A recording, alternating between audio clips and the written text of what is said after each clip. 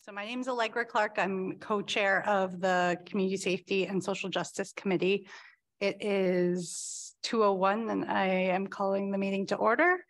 Pursuant to Chapter 20 of the Acts of 2021, this meeting will be conducted via remote means. Members of the public who wish to access the meeting may do so via Zoom or by telephone.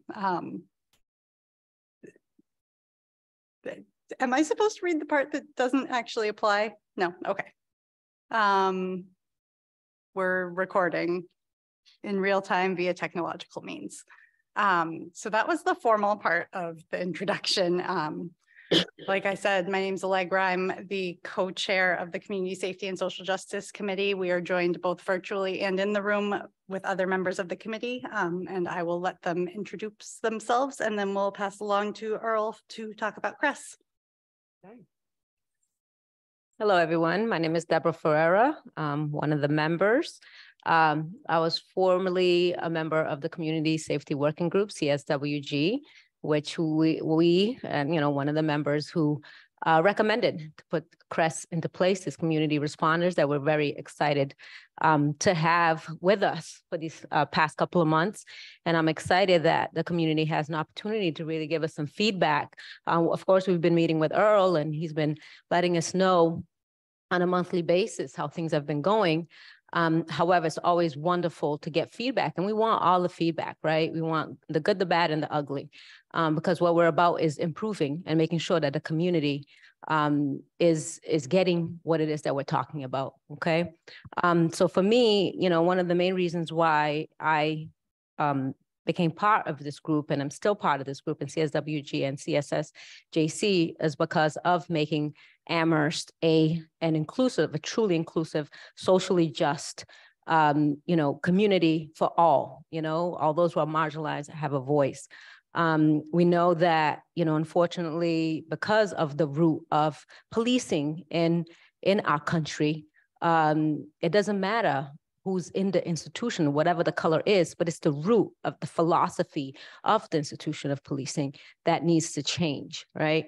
And so if that doesn't change, then always you're gonna look at people as properties and you're gonna look at people as something that just can be, pushed around. And so for us, that's why we wanted to create CRESS, so that there was that human factor, that factor of really taking care of and providing resources and providing, care and compassion to people, and not just people, right? Taking care of our environment, taking care of, all beings that are, within our community. And for me, it's it's a personal thing because I have two sons who are Black men and Black boys. And I want to make sure that they're safe, but I want all young people to be safe. I want all community members to be safe and to feel safe and to be able to feel that they can communicate and they can be and live their lives as authentic beings in terms of what they want to do. And so that's why I'm here today, to, listen, to hear, and to obviously, applaud what CRESS has done up until this point, and then know that we still have a lot more to go. And to also put in a plug for the rest of the recommendations from the CSWG that I still have to be implemented in terms of Youth Empowerment Center, the BIPOC Cultural Center, and obviously a lot of other recommendations in regards to the Amherst 9. And so the work is continual. The work is something that we won't give up. So I'm going to pass the mic along, but, very, very excited to hear what the community has to say. Hi, everybody. My name is Philip Avila. I'm also part of the CSSJC. We are very excited for everything to come today. Really just want to hear our community's voices and looking forward to hearing everything. If we want to go to our members who are attending via Zoom, I see Ms. Pat and Dr. Freke-Ete. Okay. Good afternoon. My name is Pat Ananibako, a former member of CSWG and current member of CSSJC. I want to add to everything that Deborah Ferreira said. I don't want to repeat what she said, but I'm excited to be here to listen to residents' experiences with CREST. I'm very grateful that our town is able to start a CREST program. I'm just here to listen. Thank you.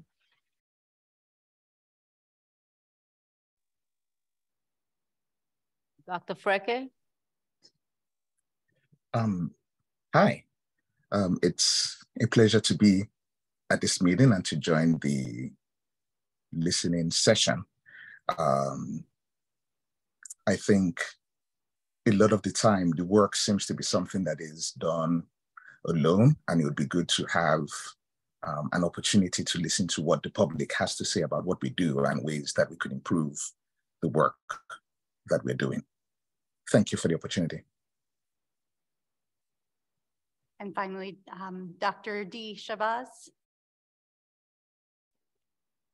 Sorry, in the midst of some things here. So are we just introducing ourselves? Yes. Okay. Well, thank you all for coming to the listening session for CREST. You know, I'm part of the CSSJC, and mainly we are helping to support and facilitate this listening session for the public to give feedback to CREST that has been in place for a little less than a year, and to hopefully work to figure out how we can better serve the community. So thank you all for joining. Thank you, members of CSSJC, and thank you, members of the public, for joining us both in the room and on Zoom. And now to introduce Mr. Earl Miller, who is the director of the CREST program and department. Yeah, I'll have to get used to this. It's my first hybrid meeting, so doing my best. So just before it starts, I just want to be honest with folks. CREST is about 7 months old, really in our kind of actual work. We started September 6th delivering services in the community. So we are not perfect. I hope nobody comes here today expecting perfect. We are flawed. We are people trying to help people who are in particularly tragic situations. So I just want to acknowledge at the beginning of this that I'm not unbiased. I'm doing the thing. So I'm going to do my best to really, just try to lay it out as it is, and hope that kind of the way this was your dream, not mine, that our path forward will be yours, and you'll let me walk it with you. So I should start with a shout out. I am not the best PowerPoint maker in the world. This PowerPoint was created by Kat Newman, our implementation manager, who is wonderful and is at home with Brady. You will see that dog with us everywhere we go. And he is recovering from surgery today. So special shout out to that puppy. So I'm Earl Miller. I'm the director of CREST. My first day with the town was March 21st, 2021, 22, geez. I'd be a little bit behind the 8 ball. So I'm about a year in. And I just want to acknowledge before I start that we have 2 responders in the room with us today. Tim DeRocher, who's been with us since training started, really fantastic, done some amazing work with some of the refugee community in town. Tia Atwell, by far our youngest responder, but just as enthusiastic a human being as you could ever hope for. And I'm really proud to work alongside these folks. Yeah, come up so they can see you. Oh, and please note their new hoodies, which we just got. You cannot buy them, but they are kitted out. All right, go sit down now. Sorry. Yeah, so actually, Tim, if I could have you stand up and just turn around.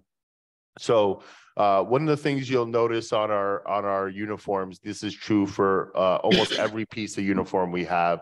On the right side, you'll see the town crest, where, to signify that we're town employees. On the left side, you'll see our badge numbers, first and last name. Our position, mine says director, theirs is going to say community responder. And underneath that are pronouns. I know that pronouns have become a political situation for lots of folks, but for us, we have seen lots of families of trans or non-binary, non-gender conforming kids see that and feel impacted by it. So I know it may not make everyone happy, but for the folks it impacts, it is meaningful. And so we would do it again. All right, Tim, now you can sit down. Yeah, Tim also, our great model, will add that to the resume. So next, we can go to the next slide.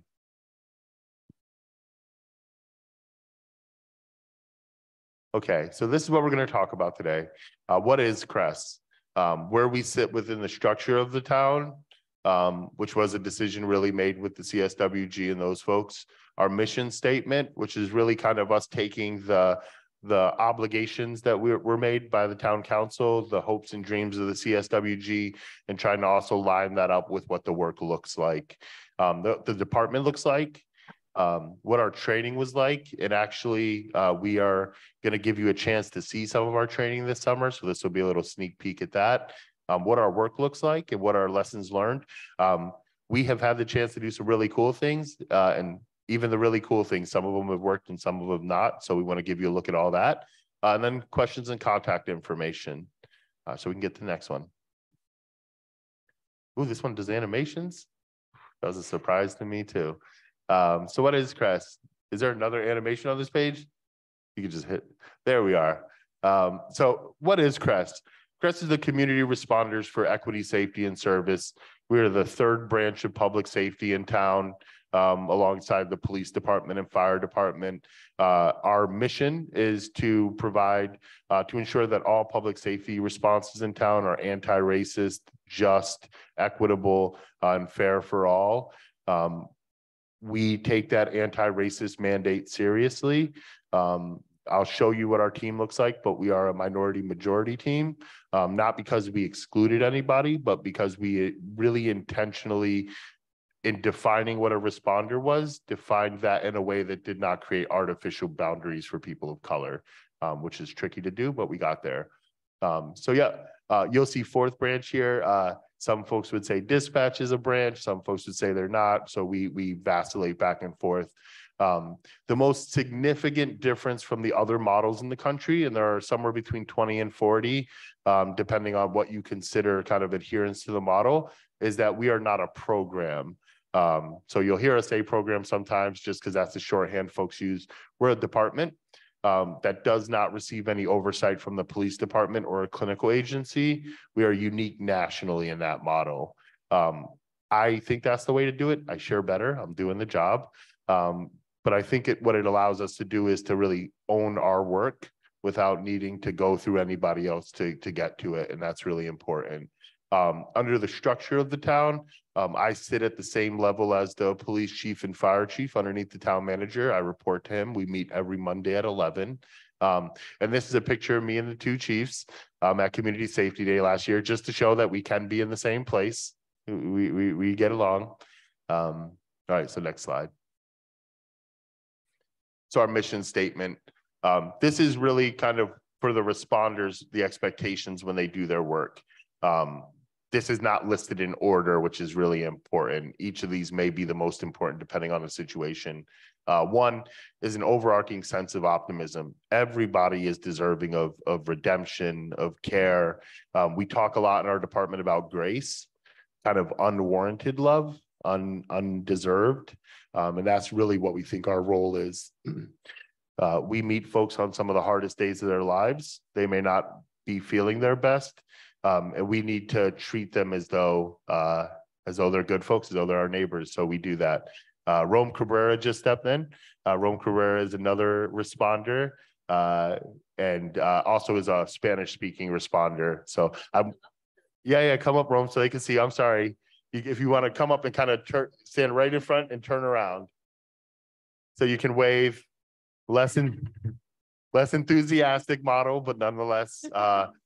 Done some really amazing work for us. So in our overarching sense of optimism, even when we meet with folks in hard times, we remember that they're important, that their feelings matter. Trauma-informed care, This is an evidence-based practice, really rooted in the idea that trauma is so pervasive in our community that we should go into situations assuming that folks have experienced trauma and kind of preemptively trying to avoid re-traumatizing them. There's lots of data that speaks to this. The sexual assault rates of women who are experiencing homelessness, the rates of sexual trauma in the community, of violence, those things. So what it allows us to do is to, as opposed to having to ask everybody about the worst day of their life, just assume that all of us have had a tough day and we all deserve to be treated well. Anti-racism, and for us, that means that's different than diversity, it's different than equity. It means that our department has an affirmative requirement to oppose and stand opposed to racism wherever we encounter it. And we intend to do that. We do that every day. Being unarmed, this is written out there. Sometimes when folks hear unarmed, what they take that to mean is ill-equipped or untrained or somehow less professional. That is not true for us. Unarmed we see as actually a significant opportunity for us. Not bringing a weapon into conversations with folks allows us to start from a de-escalated place. Person-centered. Our services look different for everybody who's in front of us. We don't create kind of a menu of things. For some people, the best thing we can do is take them grocery shopping. For some people, the best thing we can do is help them with their paperwork. And the reality is, for a fair amount of people here, the best thing we can do is just listen. So we really do take it as our mission to provide the right support at the right moment, as opposed to locking ourselves into things. And collaboration. You may have heard me say this other places. I will go anywhere I'm invited. I will talk with any group that's interested. And that is something that's really important to us. We are not interested in being adversarial with anybody. We recognize that the strength of this community is the community, and we intend to enhance that community, not further divide it. You can go to the next one. This is our department. I don't know if that's my best picture, but it is a picture of me. It's hard to see it on a big screen. I don't know how I feel about it. So you'll see some of the responders are in this room. I'm the director. I've been with the department the longest. Kat Newman started with us in June of 2022. Of those responders, 7 of them started with us in training. We took 8 responders into training. 1 person did not complete training. And then we were able to hire TN. So just the demographics of our team, of those 10 people you see there, 8 of them lived, worked, or spent some significant time in the town of Amherst. 7 of us identify as folks of color. Press is the only department of its type in the country with a Black director, which is a unique function, I think, that speaks to what the town requested. Our diversity is our strength. Those folks come from very different places in the world. Chalo will be going back to Kenya in a couple weeks. Rome came to us from UMass Dartmouth. It has family in Ecuador. That's where his roots are. Kevon Lord, basketball player, Heather Lord's nephew. These are folks who care about our community beyond the work, and I know that means something. Kat Newman is the implementation manager. It's a grant-funded position. She helps with policies and procedures and grant writing. She was our program assistant, so our administrative person. Implementation manager has been our trickiest position. If you want the thing that I've struggled with the most, our first implementation manager lasted 2 weeks before I got here. Our second implementation manager lasted a month. Our third implementation manager lasted 6 weeks. And I'm not going to talk about Kat because this isn't going to count for her. She's going to be here with us for a long time. The hard part is it's a grant funded position. So every time some people are interested in what we're doing here. So anytime someone pops up who isn't kind of getting the same town benefits, someone hires them. And the 3 people who left before, I think in conversation with them, I think left for their dream job. So we don't begrudge them that. But having Kat there will give us some real stability. She's been with us from day one. Thank you. Yeah. You can go to the next slide. Okay. So our training, we were at the Munson Library in the basement. It was really hot until they got us an air conditioner about a month in. So you want to go to the next slide? I think it lists out the modalities. So our training, we did 9 weeks of training to prepare staff to respond to calls. Initially, we were going to do 8 weeks. We got to 8 weeks and realized we needed 1 more week just to kind of really firm some things up. And thankfully, the town and folks were able to be patient with us. That last week was pretty important. That's where we moved into our office and started to settle into things. We took trainings from anybody who would do one. We did a fair amount of restorative justice trainings, racial equity trainings, situational awareness trainings from the police department, first aid trainings from the fire department. All the responders are CPR trained and certified at this point. We have a defibrillator, so we have to go through it. I might be saying that word wrong, but I'm giving it my best. We were trained on that. We went with conservation and walked the paths in town to find out where unhoused folks might camp sometimes. We went with rec folks to understand kind of what the parks look like. If folks remember last summer, we showed up at picnics fairly unannounced, just to kind of start getting to meet folks. And we were really lucky in that because we did it during the summer, we were able to really rapidly shift things. So we were at opening day at Hampshire College. We were able to actually start providing some support to folks in the community during training. And Vanessa Phillips' quote there is, the training was everything we needed. It was so eye-opening. For me, it was a lot of unlearning and learning and how to talk to people. The other thing Vanessa says is sometimes she takes it home and uses it on the kids. I don't know. I think it works as well as it works. I've tried it with mine. It did not do much, but really the spirit of the training was we were building an institution here. That's how we think about it. So we needed to build culture in that training. We spent a lot of time talking about the ways in which we needed to treat each other, what my expectations were for how we would treat folks in town, and the kind of standard that this town was going to expect of us. I recognized that working in Amherst meant that there was going to be a very high bar from the beginning. We can go to the next slide. So our modalities, these are kind of just a touch of the things that folks were trained in. We had report writing. I'm pretty proud of where our report writing is right now. Restorative justice circles. If folks came to the circles that the town had a few months ago, you would have seen responders facilitating those. The feedback was positive on that. Understanding housing discrimination and how we could support folks around that. That has come up for us. All the policies of town things, understanding the town COVID-19 response. During training, we were really training them to be constables. If you voted in the last election in town, at almost every polling site in town, you would not have run into a police officer. You would have run into a CREST responder. And that was a benefit for us to get to meet folks in town. But it was also a benefit to the police department. If you ever have to be a constable, you have to wake up pretty early in the morning. And so I don't think they minded not waking up that early that day. We worked with the senior center.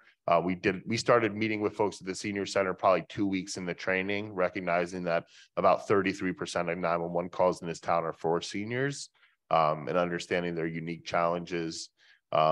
We were able to start, fortunately, with Pamela Nolan Young and Jennifer Moiston, who are in the room. So while they were onboarding, we were able to kind of get the benefit of learning alongside them.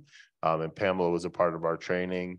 So these are all just the kind of Amherst specific pieces that we really had to think about. And go to the next slide. These are our modalities. Motivational interviewing, which is a methodology of mental health engagement, kind of rooted in asking open-ended questions. The idea being that when you ask people yes or no questions, you limit them, as opposed to helping them to find the answer for themselves. When the conversation turns to suicide and working with voice hearers, we got those from the Wildflower Alliance. Particularly the conversation turn to suicide is one that has borne fruit for us. When we're working with someone and they say that they want to end their life, we are human beings. We have a response to that, an internal response. Through that training, we were really able to understand that for a lot of people, when they talk about wanting to die, what they actually are speaking to is wanting some part of them to die, some part of their life that doesn't work to not exist anymore. Race, racism, and anti-racism. We got that, I think, from Hampshire College folks who are graciously willing, Amherst College folks who are willing to offer their time to us. Identity and anti-bias. nonviolent communication, which is really a kind of understanding of the way in which just the way you stand, just the way your voice is, kind of the things that we all think of as sometimes out of our control are really important to think of when engaging with folks. And a really important one was vicarious traumatization. The work that we do brings us in contact with folks' trauma on a pretty daily basis. And if you don't do the work, this my understanding from my career in working with social workers, is if you don't do the work to really understand how to guard yourself against that, it can be very easy to be to kind of take on the moral injury of that. So we're really kind of thoughtful about the way we approach that. The other one that's worth highlighting is when we talk about things like anxiety, autism, OCD, we receive those trainings from people who experience them. It was really important for us not to get those trainings from necessarily professional, although we did have professionals talk to us about those things, but that we had folks who experienced it come and talk to us about what that felt like and what was helpful to them in those experiences. And I want to thank those people because they were all town residents who it was brave of them to come out in that experience, to out themselves, but it was incredibly brave to have that conversation with folks they didn't know. And so appreciated it. Go to the next. Sure. How were those folks recruited? Yeah, so most of them where we would talk to someone and ask them. So the social worker who did vicarious trauma knew the two young folks. Kat Newman had known some of them. The Wildflower folks, who are also lived experience folks, were recommended through the LEAP report. And in an ongoing way, when we encounter people who have experiences, one of the things when we resolve the issue is we'll ask them if they feel like they have something they might want to teach us about. So kind of keeping an open door. And that is an open invitation to this audience. If you have something you want to teach us, please come teach us. We compensated everyone for their time. They were doing work for us. Their lived experience was no different than professional experience. We compensated them at similar rates. Okay, examples of the work, the exciting stuff. So meal deliveries, we partnered with the Amherst Senior Center and the Amherst Survival Center. When we first came out, we started doing meal deliveries out of need. The Senior Center had some of its deliverers not able to work. COVID is still floating around. People have life. So we were able to do that. And it actually turned into this huge opportunity. What it allowed us to do was to meet seniors in a non-stressful situation, to begin to develop relationships with those folks. There are some folks who, when we do meal deliveries for them, the Senior Center don't like us because we'll sit and talk with someone kind of till they're done talking to us. So we take a little bit of extra time. But now there are folks on those routes who, when a responder doesn't come, they call into the office to make sure we're okay. We have a good relationship with those folks. It meets a basic need for folks. Everyone needs to eat. And when we have had to do wellness checks back to those addresses, we know the person. So, some people, if you knock on their door and they don't answer, you might be worried. And there's some people who, hey, it's 6 o'clock at night. This person isn't going to answer their door no matter what you do. Let's come back in the morning. So it allows us to have some context for the people we work with. Okay, I may look this way for this one. So these are just some highlights of work that we've been able to do. The one that you see sticking out, we were able to get a gentleman, Gene, who's a veteran in the community. He came to us as a tax write-off worker, who is now helping us to develop a program for veterans that is not so much rooted in providing them a thing, but giving them something to do and a way to give back. And for us, it's been helpful to have a vet in our community, in our office, educating us on that experience. Working with families, navigating complex cases. This is, we had a family reach out to us about a month ago who was struggling with an adult son and figuring out how to set boundaries. So supporting them to think through how to have that conversation. If they didn't feel safe having it alone, what our role could be is just being another person in the room. And sometimes just kind of giving them permission to not be okay. That's a scary thing to do. A government agency that's helping me, that's a direct quote from a person we were working with who said that pretty shocked. It's why it's so noteworthy for me, because that's been my experience in government, is that our role is to be here to help. Assistance with walking home. Oh, from the Senior Center, there's I think folks would be shocked to learn how many seniors in town are living in pretty lonesome situations. There's nobody living with them. They don't have anybody to do the kind of very basic, compassionate things that a person's family would do. So sometimes I know folks will see us walking seniors back to the Clark House and they'll think, is that an effective use of time? And for the people who are doing it for in that moment, I don't think there is a better use of our time than providing a meaningful moment with them. Public safety responsibilities, we get calls to de-escalate things from businesses. Someone comes in, they're having a bad day, they've had a bad engagement. Just a testament to some of the businesses here. More and more we're getting calls that don't actually want us to show up. They want us to help support them to understand how they can engage with a person. So they're taking that kind of prevention on that education. But when we show up, we find that, you know, first we have to explain who we are. We are still pretty new. We trained a lot on that. So we have to tell them who we are. But generally, when we talk to folks about wanting to meet their needs, I don't think anybody's kicked us out and said they weren't interested. We've been able to engage. It's just generally, I think folks expect a level of force and coercion from public safety that we don't bring. And it's actually somewhat uncomfortable when you don't get that thing. Supporting other town activities. We want to be a part of folks' day-to-day lives so that when things get hard, we aren't just strangers usurping. So we really, you know, if we were at some of the Winterfest events, we will continue to be a part of kind of wherever we can. We want to meet our neighbors whenever we can. And supporting, the housing issues just really, it's a huge challenge. It's a huge challenge for every public safety department in town. For us, it's the lack of resources. We've had to partner with agencies as far away as Boston to connect folks with services that could take them in. One of the things I'm really proud of is our DPH funding mandates that we share that funding with community agencies. So for everybody staying at Craig's doors for the next, I want to say there's maybe 4 or 5 more months left in it. Every day they are offered a bus pass free of charge to get them wherever they need to get to. And they're collecting data on that, which we hope will inform the PBTA in providing more structured supports to homeless folks. One of the hardest things out here is when someone gets an apartment and because of a lack of ability to get there, they can't take that apartment.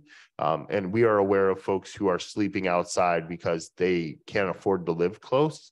And so they come in the night before and sleep in the woods so they can make it to work in the morning. These are the sorts of issues we're working to address. All right, next slide. Yeah. Can I ask a question? Of course. And maybe you're going to be telling me it. Because, yeah, I just wanted to know, like, you know, what's the population that you've been able to serve, you know, in terms of if you have some data breakdown in terms of, you know, race, ethnicity, abilities, you know, that sort of thing. And then also, like, whether you all are being called more as opposed to like the police for different things that come about. Yeah, so we won't be sharing person level data today. We're partnering with the UMass Donahue Center to figure out how to do that. And in an attempt not to violate HIPAA, which would put me in, I think, prison, we're figuring that piece out. What we're sharing today is kind of raw data. And I do hope that at some point this summer, we will have that kind of person level data to share. So our total interactions since our launch, this goes up to the day before St. Patrick's Day. We've done 5,780 interactions. Our biggest single event interactions was folks were at the Bang Center, that first vaccine clinics with gift cards. We have 500 people to get vaccinated that day. That was a long one. And then for the meal deliveries, they've had 840. Sorry, I have my glasses, but I don't have glasses that are that good. Yeah, 847. What you'll see here is that we talk about interactions. We are not currently on the 911 system, which means that all of our calls are self-initiated. None of them are really viewed through a dispatch lens. We will, right now, I believe we are in a position and the plan is for us to start taking 911 calls this summer. And then we'll be able to get that data much more smoother. I just want to shout out Chalo, one of our responders who really developed the data system from nothing, and has done such a great job that we'll be presenting to the Department of Justice in 2 weeks on our data collection. The report writing is thorough. We're able to meet our needs. As far as the race piece, which is important, we do walk a fine line between underserving and overserving communities. I know there was initially some thought that we could provide some preventative services in the apartment complexes. And I think in terms of stories and why we don't do that. So me and Jennifer Moiston last summer were doing barbecues at the apartment complexes. And we were at Village Park, and there was a young woman there who was from Holyoke. I'm from Holyoke. I probably would have talked to her anyway, but I'll talk to a Holyoke person every day. And she was talking about how nice the apartments were there. And if you've lived in public housing in other places, the public housing here is beautiful. And what she said is, I really like being here. I feel safe here. But some mornings I wake up and there's a police car outside my house and I feel like I did something wrong. And so we really don't want anybody to just see us walking around and think they've done something wrong, which means we really do try to be predictable when we're in the apartment complexes or in communities of color. We do not have the technology, nor do we have any plans, nor do we have any policies to be a part of any sort of surveillance mechanism for communities of color. And I don't expect people will trust me at that word. People are going to need to see years of trustworthy practice before they believe that thing. So for communities of color, I would say there's still some real skepticism in there, and that's righteous. They have every single right to that. There's a good reason for them not to trust us. And I hope that in continuing to watch our operations that we'll develop that trust with folks. But it is going to take some time. Yeah, and just one other thing, like when you are looking at the data to really think about populations who obviously English is not their first language too, to make sure that and obviously, you have to keep confidentiality. No one's saying about sharing any type of, private information. It would just be really more the data in regards to it. But that would be a key aspect of the data too. And so we do currently collect a pretty robust set of data on every engagement. The language, the person, their native language, recognizing that some folks can speak English, but it is not their native language. And so it's always, it's insufficient. You're not speaking to people in the language that they think in. On racial perceived race, because we don't want to be kind of asking people those things. Our perception of their race, the perception of the race of large group gatherings. Is this a gathering specifically for one group of folks? We collect data on where we met folks, what the weather was like. Were there any societal conditions, right? A noise complaint can be just an issue between a person and business, but often it's someone who is very impoverished, seeing folks who are very much not impoverished in the kind of general unfairness of that. Because we also want to be able to support the town and thinking about what sort of root issues we're seeing as we move through things. And we will be presenting, as we move forward with this listening session initiative, our goal now is to have one of these completely on our data collection system, so that if we're not asking questions that folks think we should, that we add those in there. Thank you, great question. Deb always asks good questions. All right, next slide. Spending time with folks matters. We, like I just said, that nobody should trust us. We haven't done anything to earn your trust. So for us, getting upstream is this idea that really comes from the kind of harm reduction substance use world, that as a society, we spend a lot of time picking folks up out of the stream that they've fallen into, and not enough time preventing them from ever falling into the stream. So for us, we want to meet folks wherever they are, particularly when people are experiencing joy, right? It doesn't always have to hurt. So that means that as you can see, We'll go to events where there's families to talk to them about things. Vanessa Phillips designed this really wonderful engagement process we go through. We have some games, some fun things. We're not collecting data. We're simply sharing our information out with folks, but really just to develop a presence that we're predictable, that we're there. And I'm, in my role, not everybody's going to get to meet me. I spend a lot of my time in meetings, but they will get to meet the responders. So when we do these things, you may not see me because the important folks for them to meet are the people who are doing the work. I also just want to add that simply being with people is important. We have sat with people after they've experienced pretty devastating losses in this community. And I don't know that there will ever be a data set that quantifies the importance of those things, but they are. We've sat with caregivers as they've realized the depth of a parent's dementia, and they've realized that their family dynamic is going to change forever. We've sat with people who've lost a friend to an overdose. We've sat with people who've lost meaningful relationships. And while both parties are still alive, it is a death of a sort. Those small things matter and they add up. Next slide. Oh, and sorry, you want to slide back that. That's our first month community engagement data. Why that's there is I want folks to know that while we were figuring out what we could do, the thing we did was meet people. The thing we did was go outside. There was one day where they had a table on the common. We were just meeting anybody walking by. Our office is at the Bank Center. They say second floor, but I keep getting this feeling if I start out on the bottom floor, there's 4 of them.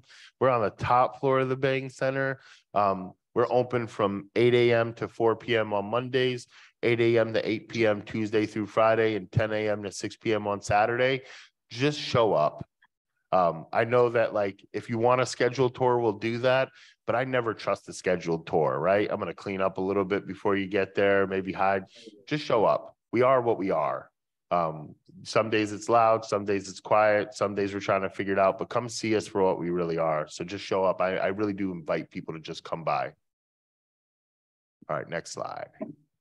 All right, so now we're at the best part where you all can talk. So Rome is listed here because he is our responder who's fluent in Spanish. If folks have questions in Spanish, they can reach out to him. We will be doing this listening session again in Spanish. Rome will be doing that. Rome has, I think, already translated this PowerPoint or close to it. I'm there, I'm the director. I'm probably the least exciting part of the whole thing. And Kat Newman, if folks have organizational needs, we still have some businesses, some community partners that want to reach out. Kat really does navigate that piece. And the number listed there is our main line number, so you can just call that and get someone. All right. So I don't know how to do the next part. I think it's yours. Well, just basically say thank you, Earl. Really great information. And then we're going to go to the questions. I think so. Yeah. Right. So if we can have community members present or online, just start asking Earl and the responders here too questions.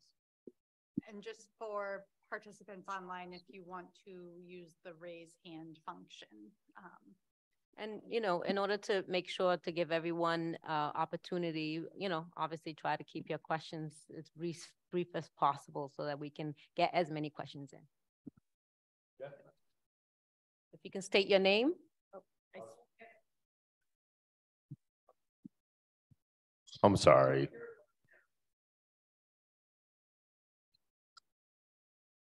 Much too official for a question.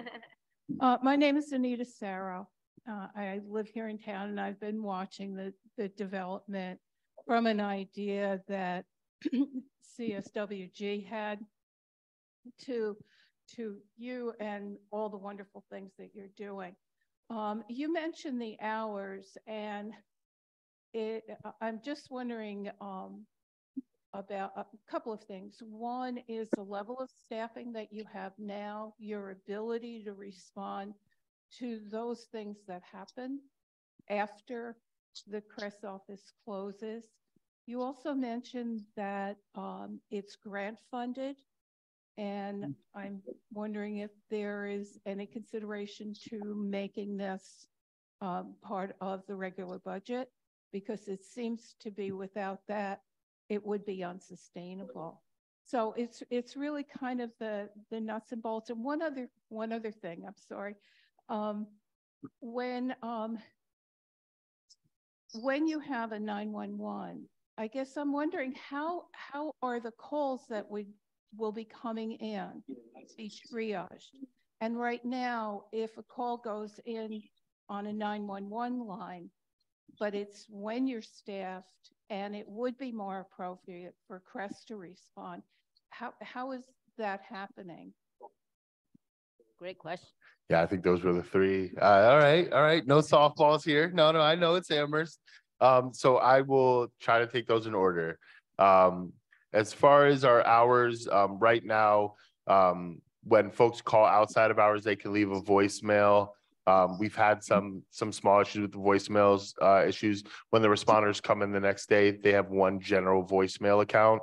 They're checking the voicemail, kind of triaging it. Tia actually does that most mornings, triaging that. Often when people call, they're asking for a specific responder. They want a person. So making sure that person is aware of when they want them and kind of triaging it that way. We've just kind of developed an internal structure of that. Your second question around budget, I think I did a poor job of explaining this. So we are funded by $620,000 from the town budget. That covers our salaries. All the responders are union employees, which is a really important, meaningful thing. It's all of our salaries and a little bit for extra stuff. We have a DPH grant that covers kind of everything beyond that. That's $450,000 with a 50% match. So for every dollar we spend, we need to spend $1 with a community agency, which has led to some really good collaborations, including motivational interviewing training. I really love motivational interviewing.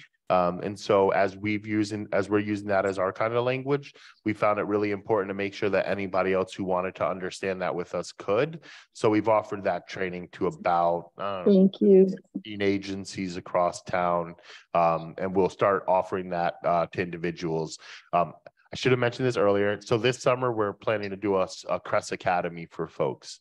So a day where folks can come in and get a hint of what the training felt like. Because the training itself was tough, but it was emotional. And so that folks can come experience that with us. The third question about triaging dispatch, I'll answer it to the best I can. So dispatch is overseen by the police department. So I don't have much of an ability to kind of mandate things. We do have a policy that's in a legal review right now that really would provide them a roadmap to what calls should belong to us, how those things should be handled, and organizational trust. I haven't had a reason to think that dispatch won't do a great job of that. We've also connected dispatch with some larger national pieces of other dispatch departments, the fire department in New York, the San Francisco Police Department. So they're part of some learning communities with those folks to understand how they've triaged things. I think when we talk about that, like, it's important to look at the community for what it is. This is not an incredibly violent place. That is not the culture of this town. This is not an incredibly criminal place. It is just not the culture of this place. And so for us, I think that as we grow and get more, as we grow as a department, we'll be able to take on more. I think the initial limitations are going to be our staffing. Our minimum staffing level is 3 responders. If we get beyond that, then we really are impacted in our ability to go out. That really means that there's no backup for folks, and we're always hesitant when there's no backup. They all work in pairs of 2. So actually all 3 of these folks here are not here with their partners. They're regular partners. They have a partner who they're assigned to, who they spend the majority of their shifts with. And so we would like to have 2 teams on. There are times where we can only have a team and a half. And me and Kat are both willing to step in those situations as needed. And more, there are days where yesterday, I think, was a good example. We started work at 8. By about 8:30, we did not have a deployable team for several hours just because of the nature of the work they were doing. We hope to grow. And I think it's going to be really important that as folks think about growth, that they think about it realistically. If we wanted, we could do this fast. And when I look nationally, the places that have tried to do this fast have flooded the engine. they put so many resources into a thing before they built the culture, before they really understood what they were doing, that it falls apart. I think for us taking deliberative steps moving forward, I have 8 folks who care about this thing more than I could ask them to. I don't know that there's 8 people like that out there right now. And to that effort, we're working with the colleges, we're working with mass hires to help to develop the field so that the next time we're looking to hire folks that we've been a part of their learning so that they're not coming here blind. And remember that there's no department even like ours in New England. So we are cutting a path through the woods. And that means for me, I have to really separate out my ego. If it was my ego making decisions, we'd be much further along. We're the fastest department in the country by far. It usually takes about 3 to 4 years to get one of these on board. We did it in 9 months. And it still feels slow for folks. Like that's the level of excellence I know this town expects. And I hope that they'll expect excellence without throwing me into a microwave because I'm trying. Good afternoon, everybody. I'm Elizabeth Haygood. I'm a longtime resident of Amherst, and I'm on the Human Rights Commission, and I'm also the liaison for the Human Rights Commission with the Housing Trust Committee. She kind of took part of I had a question and a comment. So the question was, if you're not attached to the dispatch, how do you get your calls? And you answered that. But I also wanted to not underestimate the importance of your presence in the community. I know that we were working at the high school. We had a traumatic event last spring, a week before prom, 2 weeks before graduation, and your presence there was immeasurable. So for those of you who say that walking someone home who's just needs some support shouldn't be part of your job, I'd like to say that that is exactly what we need in this town because of some of the things that you brought forward to us as a school community during that traumatic event. Thank you so much. And I just want to say, I am privileged to work here. I have the best job a person could ever hope to have in the best place a person could hope to have it. If you ever catch me complaining about something, please stop me and remind me where I came from. This is the best place I ever been. So, and it's that sort of this community being who it is that makes that happen.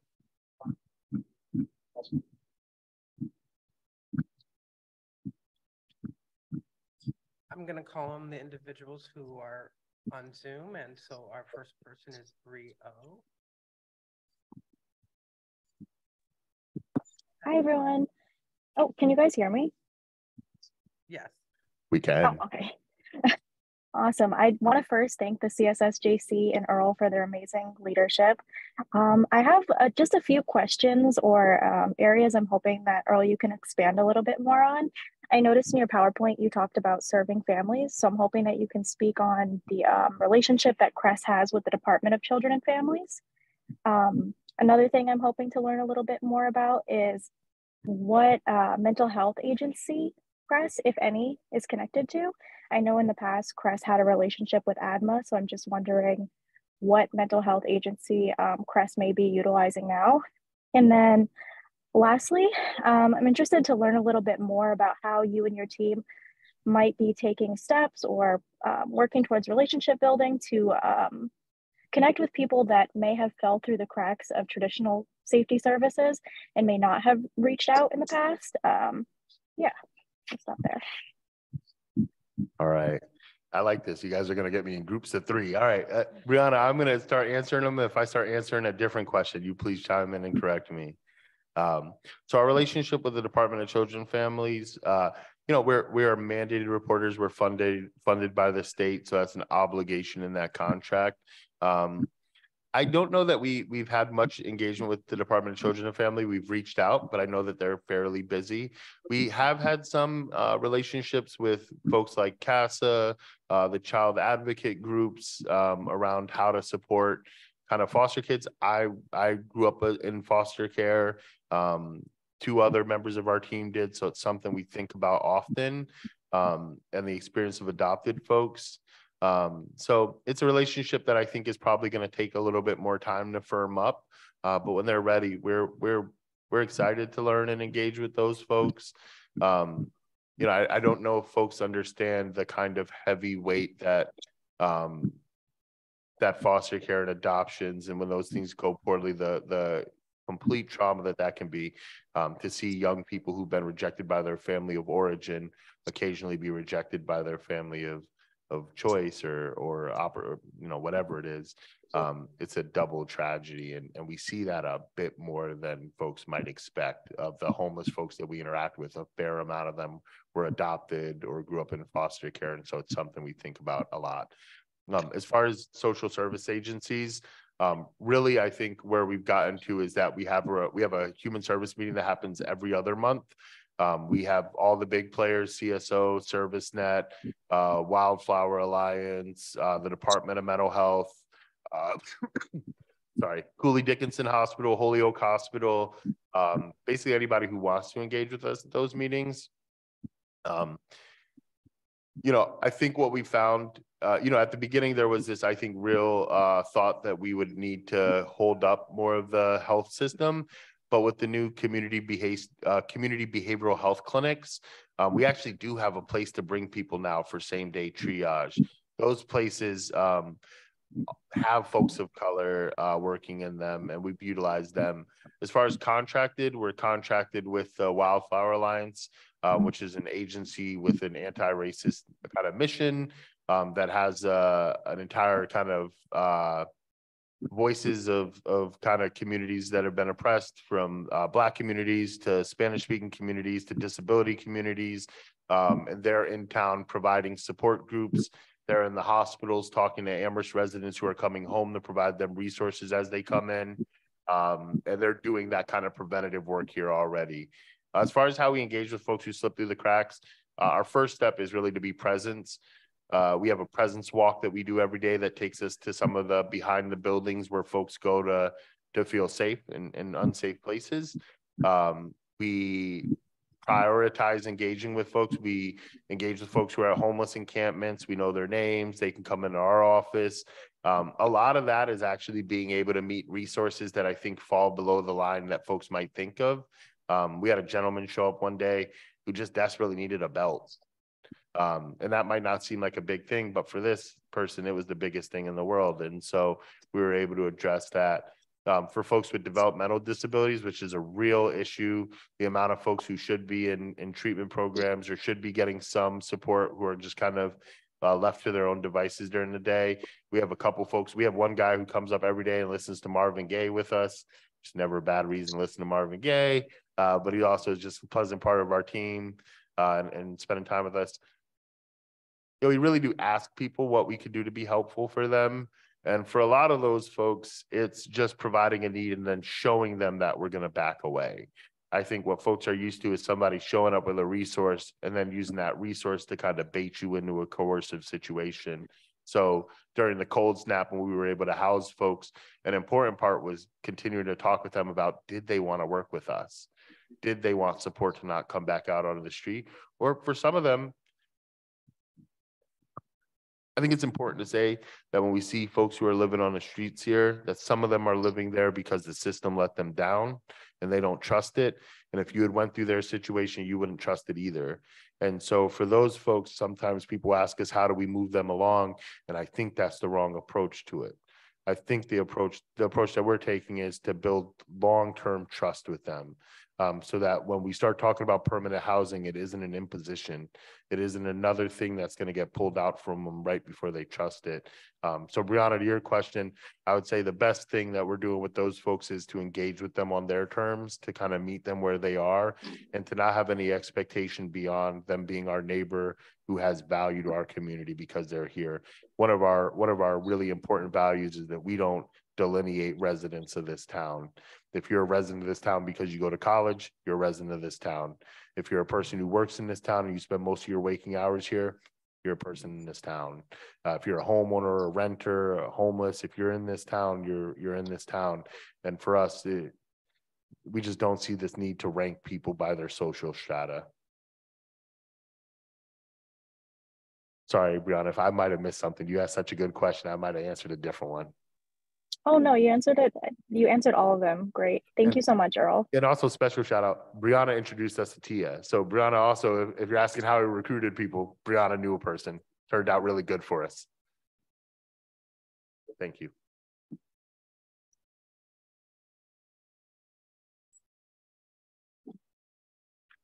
I'm going to call Birdie into the room now. Yes, thank you. Oh, can I have a little box?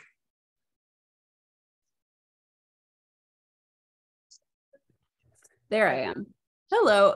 Thank you so much for being with us today. I'm curious about CRESS being mandated reporters, because I know even though that's something important, it can sometimes be at odds with like trust and confidentiality. And I'm curious how you like explain that mandate to people and thank you. Dee, can you mute yourself? There you go. So, Birdie, I think I got the question. I'll take a shot at it. And if I end up in a different direction, you'll correct me. All right. Absolutely. Thank you. Thank you. We are transparent with folks about the limitations. So when we're engaging with folks right at the beginning, we have a conversation about them. A mandated reporter, I think, is a term that is used far too loosely in the community. Mandated reporter means that if we are aware of the abuse of a senior, a person over the age of 65, a minor, a person under the age of 18, or a person with a disability, if we are aware of abuse, we are mandated to report that.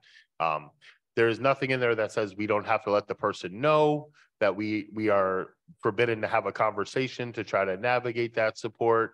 All too often when people are mandated reporters, what they do is they make the report and then they pretend the person doesn't exist anymore, that some solution has been proffered. So for us, it's being honest with folks. Hey, if we see these things, we might have to talk to a person, reminding folks kind of as we get into situations, hey, you want us to come to your house? Reminder, there might be, are things okay? If we saw this thing, it might be an issue. I had a really great teacher in that, Sarah David out from the Wildflower Alliance, who's written some papers and done some work with the United Nations on this. I think it's important to remember that if our system if our current system and structures were good at dealing with abuse, we wouldn't have so much of it. That just reporting it isn't enough. So for us, even the report doesn't mean the work isn't done. And we often find that it doesn't preclude us from having a conversation to seek further context.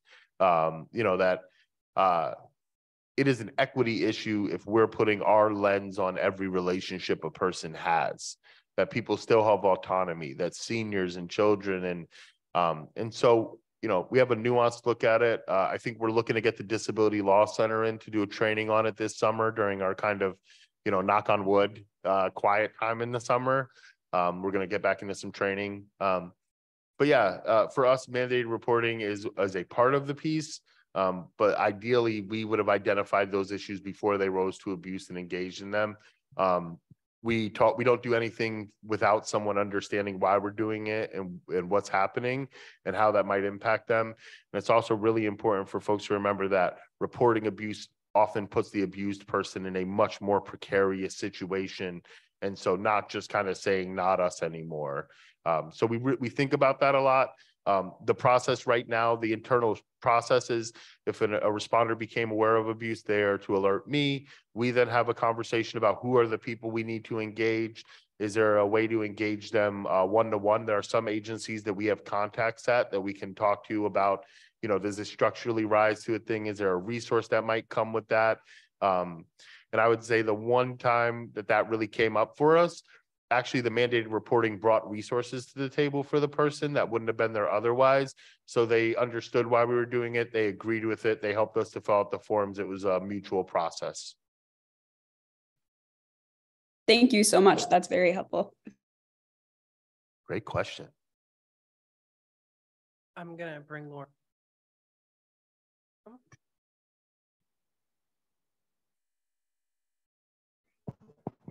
Hi, good afternoon. Can you hear me? Yes, Laura. Hello? We can hear you. Okay. Okay, good. I have two questions. One is, and thank you for doing this listening session. The first question is, although Crest and the APD are not going out on calls together, does the police refer or follow up with Crest on calls that they have gone on that would need like a follow-up with Crest or social services? And also, can you speak a little bit about the MOU and how Crest is, what you guys are doing in the schools and with the elementary schools? Do you just go to the Crocker Farm School, or do you go to all 3 elementary schools? And what is your work within the schools? Great questions, Lauren. So I would say the first one, we often the co-responder with the police department, the CSO clinician will reach out to us if he goes on a call and feels like there's a role for Crest in the long-term processing. Right now, I wouldn't say that we're receiving much kind of afterward from the police department, and that may have more to do with their busyness or them not quite understanding where we are yet. That is a work in progress and something we hope will kind of firm up as we move along. But we're available for it. As far as our calls, we are not sharing kind of after reports with the PD. They're just, our role is separate.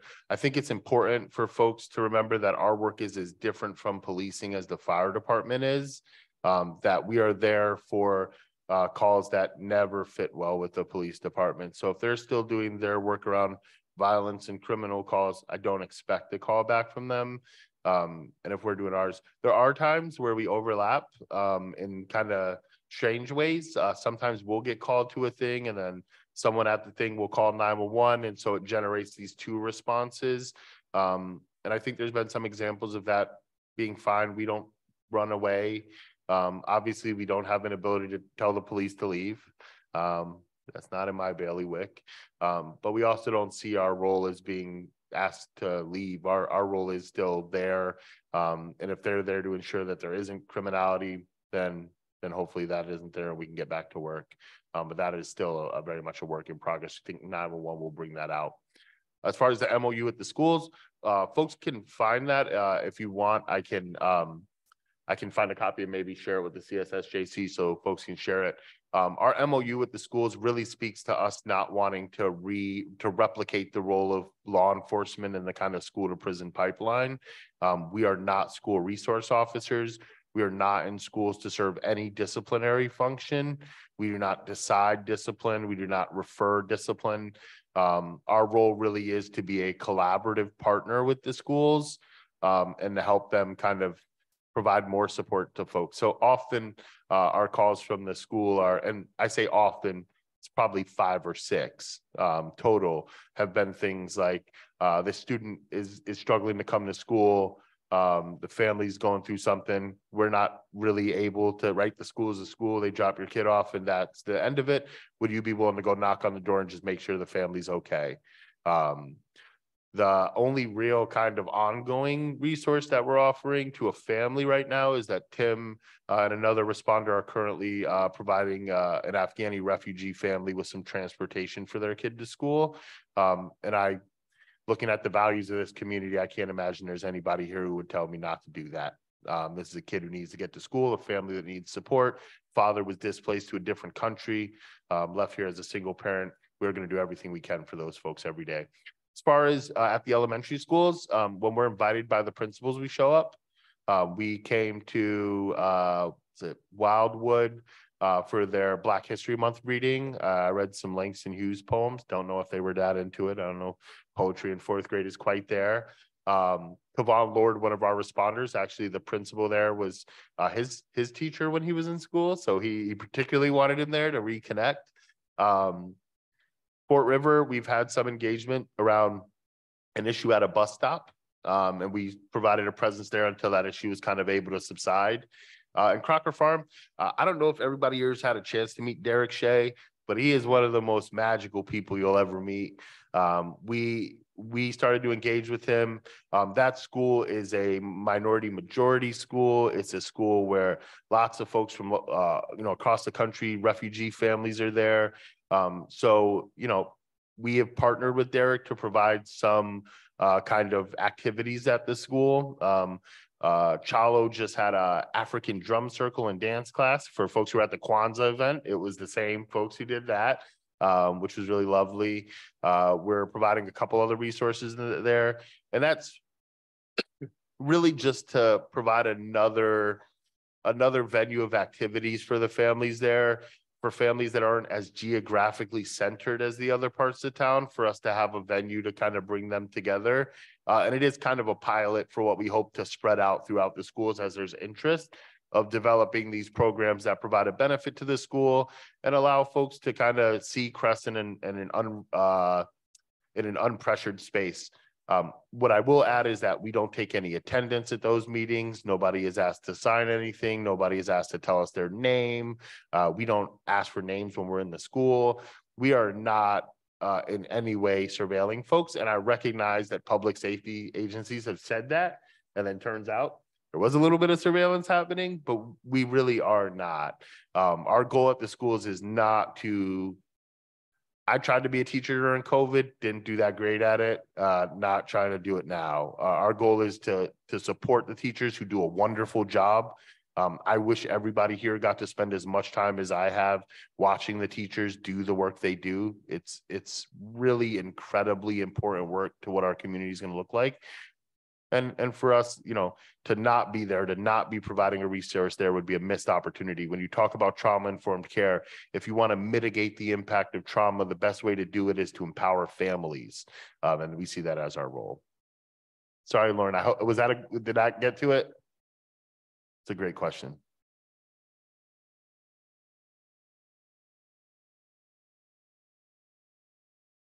I'll take silence as an okay.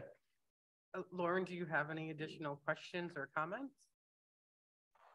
Oh, no, thank you. Thank you, Lauren. And I just want to say, Lauren's one of the first people I met in town, really helpful person on the Board of Health. It's because of folks like that that this thing makes sense. The fact that you folks showed up on a, you know, kind of miserable day here, and you could have been doing literally anything else is if this initiative is successful, it'll be because of you.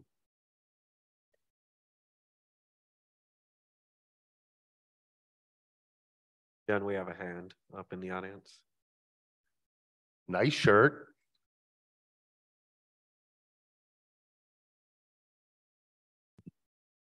My name is, can you hear me?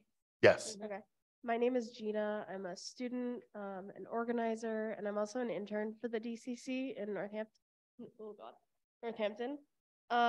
In my research, I'm currently interested in the way in which CREST can help with university students. So the questions, I have two questions. One is, do you currently respond to UMass students? Or Amherst College students, and how do you imagine you can reduce the harm in terms of, I know that there are a lot of issues with intoxicated driving. There's sexual violence epidemic on campus, and then there's also, you know, traffic violations. So what kinds of harm reduction can you do in those terms? Yeah, so that's a great question. And thanks for coming. For folks who don't know, DCC is a division of community care. Northampton is a somewhat similar initiative to CREST, couched in public health, not public safety. Not a competitor, they are an ally of ours. As far as the campuses, what I'll say is we do not go on to the campuses to provide supports. They are much more well-resourced than we are. They have initiatives. In fact, Hampshire and Amherst both have unarmed responders on campus currently. So we aren't going on the campus, but certainly students live in our community. So we are working with students, right?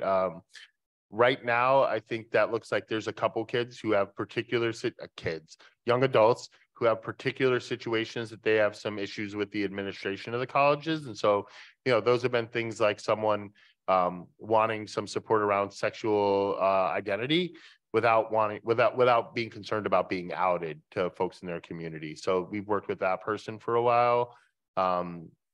And then the other piece is there's some college students, particularly students of color, who just struggle to find a safe place to study. And we've had those folks just kind of come up and use our conference room. At first it was surprising because I I don't think anybody knew we were there. But I think that's one of the most important things we can do is just kind of be there and have a quiet space where folks can be. As far as our role with the college, we're navigating that with the Office Student Campus Center at UMass and figuring out where we can be helpful. And certainly the town is going to have conversations about what that is. We are a limited resource. And so right now our priority is residents of the town who can't get services from other spaces. The colleges are just much more resourced than the community. So it isn't that we don't want to be on the campus, but if we're making a decision about where a resource lies, we're generally going to provide it in town versus to a student, because we can refer them back to the campus for services that are pretty rich. Was that an okay answer? All right. I'm trying not to give too many unsatisfying government answers.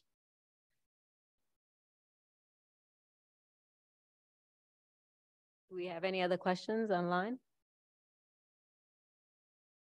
Well, while we're waiting, I can ask some questions. I always have questions for I guess just to kind of go off of some of the questions that folks brought up here, which were excellent in person and online. One of the first ones I would have would be, I know you said that you know you're not sure, especially in terms of like how fast you could grow, right? And taking those steps.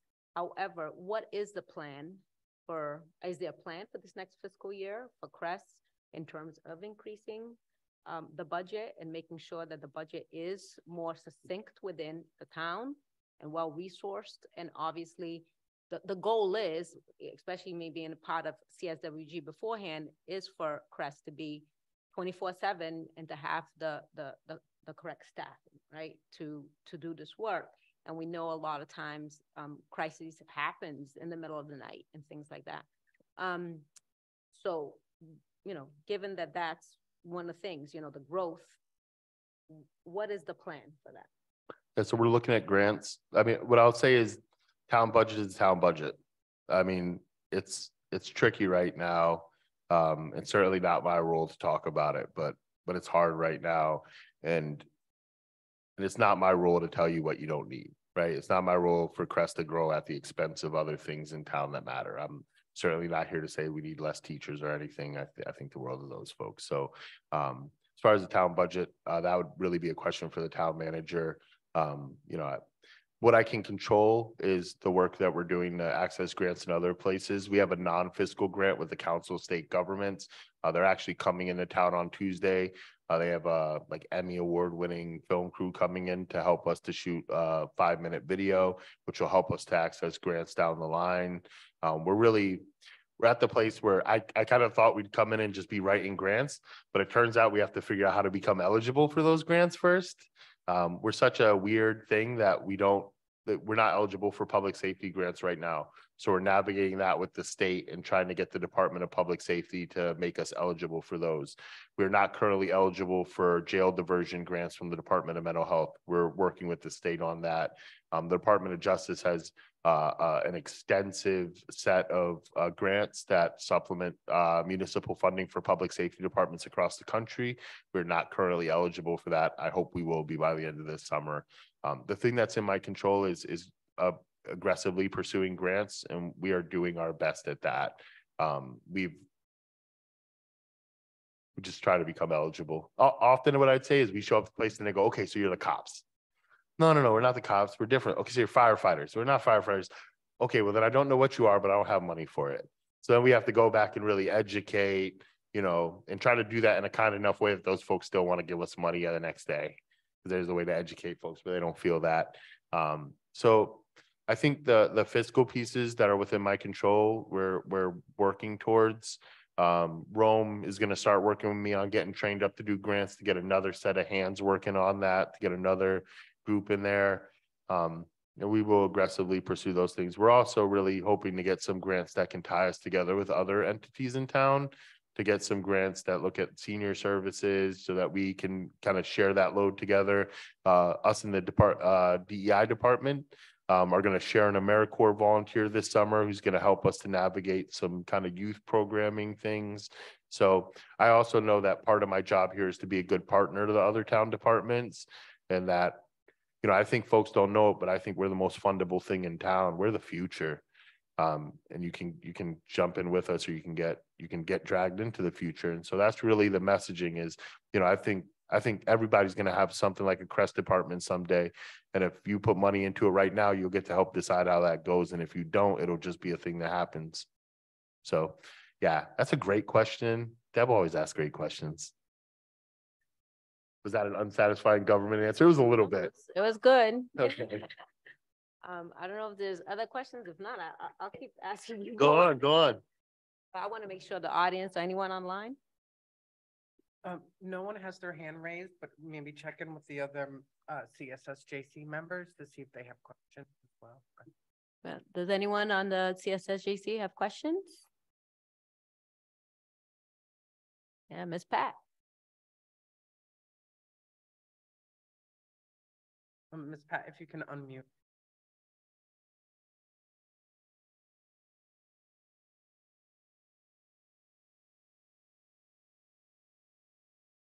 Ms. Pat, you're muted. Okay. I know this, yeah. Okay. So what is the immediate plan to staff CREST 24/7? While I appreciate, you know, the great work that CREST department is doing, a majority of folks need help during the overnight. Is there any plan to make sure that the town fulfills the recommendation from CSWG? Thank you. Currently, with the resources I have, that is an impossibility. I'm sorry, I could say more, but that's just the reality. I have 10 people. There isn't a department in the country like ours that goes past 10 p.m. I don't know what the staffing of that looks like. I don't know what the supervision would need to look like.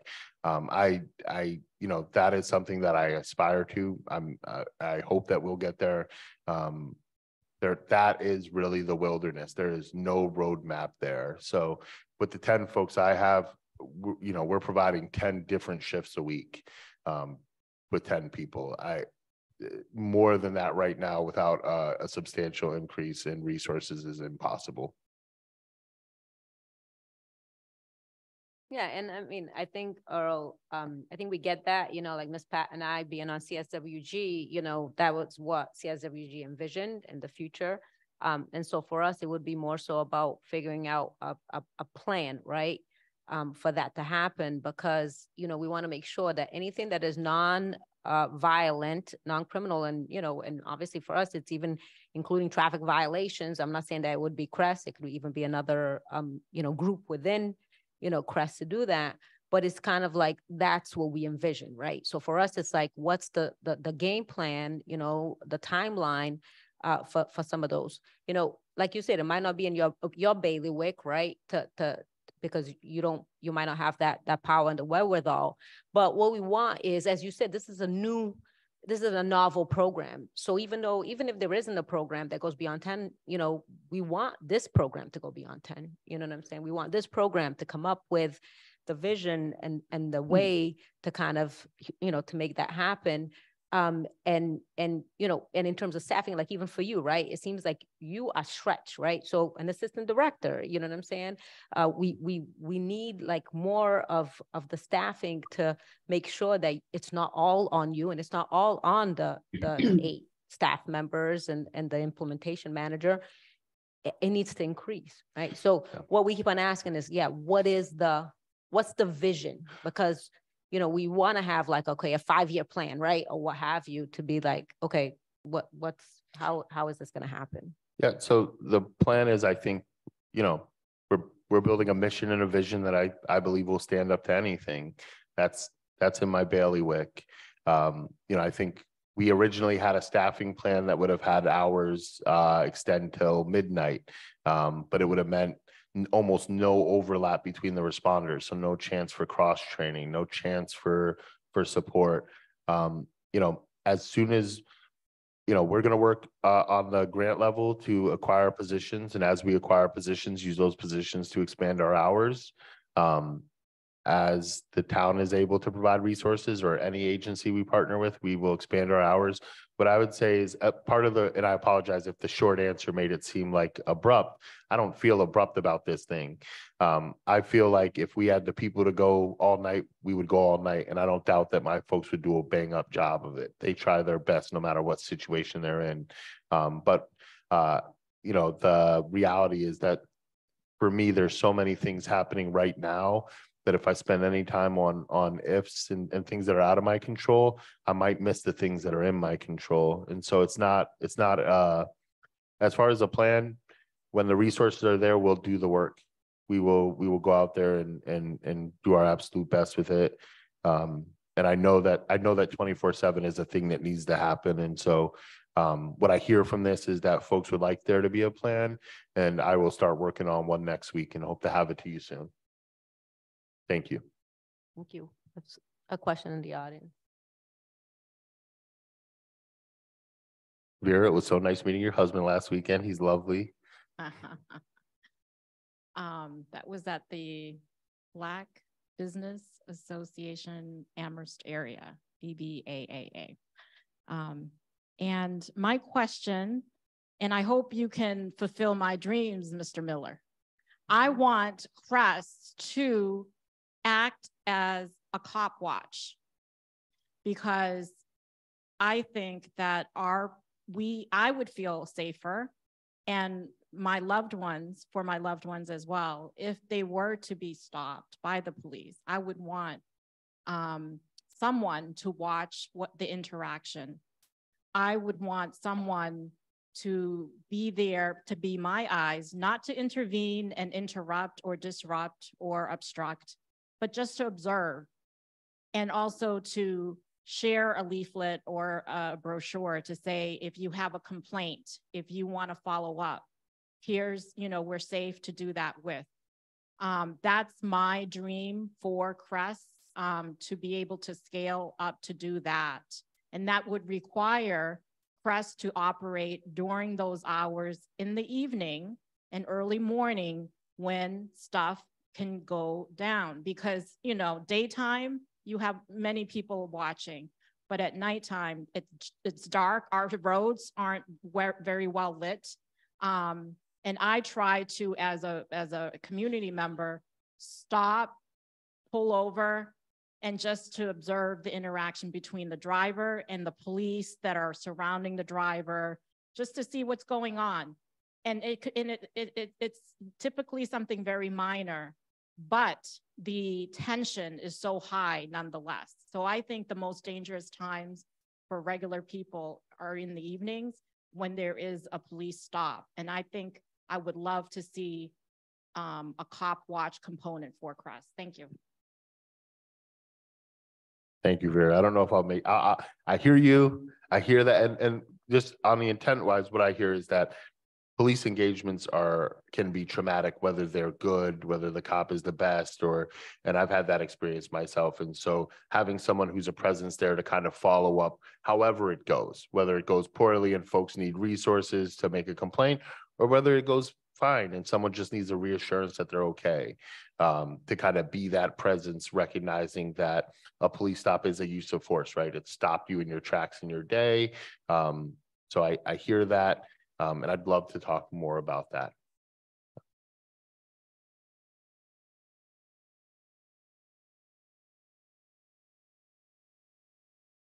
My name is Kathleen Anderson. I'm a longtime resident of Amherst. I understand that Chief Livingstone is retiring. And I wonder if you know of a process underway to hire a new chief, and when one is hired, how you plan to interact with that person. So I'm not aware currently of any of the hiring planning for that position. I'm eager to participate if asked, but I may not fit in that plan. I'm not sure. That would be a town manager opinion. The part that I do control is how do I plan to approach that person when they start. I think this is going to be a great opportunity for us to set some expectations for each other, for us to come to for fresh eyes to see what we're capable of. But I think for them also to see with fresh eyes how absolutely committed my team is. That you can count on these folks. For me, it'll be an opportunity to show them what we can do, to kind of have a fresh start. That's what my hope is. And like any new town employee, I will approach them optimistically, hopefully, with a hope that we can have a shared vision of the future that doesn't denigrate either of us. That would be my expectation for anybody. We're government employees. Our responsibility is to be collaborative and amenable as we move through things. So I can only clean my side of the street. I will do everything in my control to make sure my side of the street is ready for this person when they start. That's a great question. Thank you. I'm going to go back to the folks online. So Alicia Walker.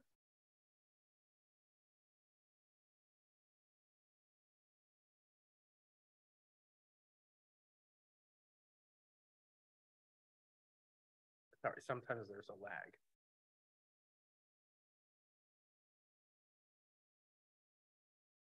Hi, Alicia. Hi, everyone. Can you hear me? We can hear you, Counselor Walker. Awesome. Thank you. Thank you, Earl, so much for this presentation. It was really helpful. And thank you to the CSSJC for hosting this listening session.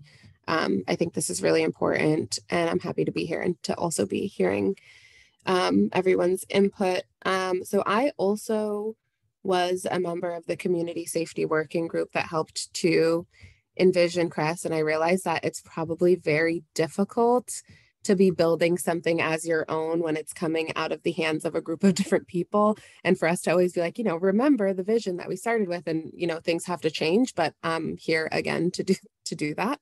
And so I just wanted to state, and I know you're aware of this, but that the Community Safety Working Group, when we were coming up with CRESS as an idea, it came from trying to figure out what services that were currently being performed by the Amherst Police Department could be outsourced to another department.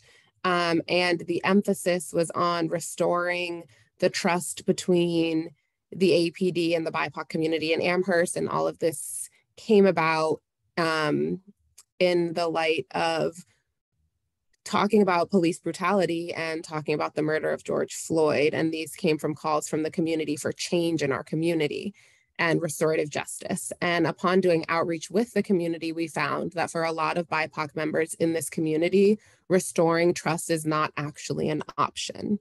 That there are a number of BIPOC and other community members who do not have trust in the PD and who also need to be able to utilize public safety services. And so my question is, how are we, we as in CRESS, continuing to make sure that the focus is on centering BIPOC needs, restoring the trust with the BIPOC community and public safety services? And so that's the question. But part of like my concern that I share with what Vera just said in terms of not offering 24-hour services. And again, I know the budget that you all have for CRESS doesn't allow for that. But I know that again, the vision was that there are people who are afraid to call the police, and that is not restricted by time. That can happen at any time of the day, on any day of the week, for any community member, and that they should be able to access public safety services regardless of, you know, CRESS is closed at this time, so it's tough luck. And so I understand that that's like a constraint of budget right now. But, you know, if the budget was available, is that something you could make happen? And I ask this because I know like we're coming up on budget season, and I think that resources don't ever just fall in your lap. Like you have to seek resources. And so like, is this something you will be advocating for CRESS? Or is this something that you truly feel like even if you had the funding and the other responders, that wouldn't be a possibility? Like, is it merely a budget constraint issue, or are there other issues related to the program being new? So that's my second question. And then, I mean, I basically just wanted to hear those things. If you can elaborate a little bit more, please, Earl. Can you just remind me of the first question? Yeah, it was more about, you know, the rebuilding trust with the BIPOC community and how we are, you know, continuing to remain focused on serving the needs of the BIPOC community and making sure that they have a public safety service outside of the PD to contact that makes them feel safe and that is trusted for them. Yeah. So I actually think that's probably a question a responder should answer. Does one of you want to come up and answer that? How do we center BIPOC folks? I could tell you it, but if I tell you it, you know, I could be making up in the moment. I think the most important part of this is how do the responders contextualize this? Sorry to put you all on the spot, but how do we think about BIPOC folks in the kind of context of our work?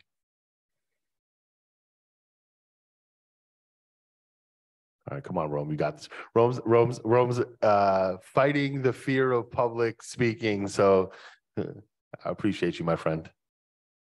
So one of the ways that we contextualize the BIPOC community is by, in one way, is giving them an outlet and a voice.